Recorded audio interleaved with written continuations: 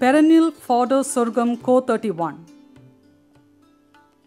The Fodder sorghum variety Co-31 is a gamma-ray induced mutant of Co-FS29 which was released during 2014.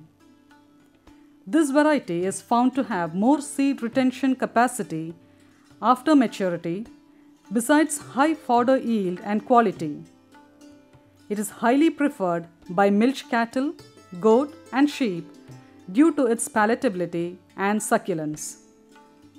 It recorded the green fodder yield of 192 tons per hectare per year and dry matter yield of 49.73 tons per hectare per year, with a crude protein content of 9.86%. Superior retuning ability renders 6 to 7 harvests per year.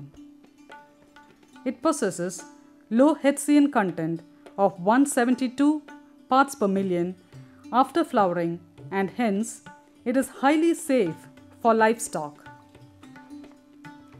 It is cultivated in Western UP, Haryana, Punjab, Rajasthan, Tamil Nadu and Delhi and fulfills 2/3 of the fodder requirement during Kharif season.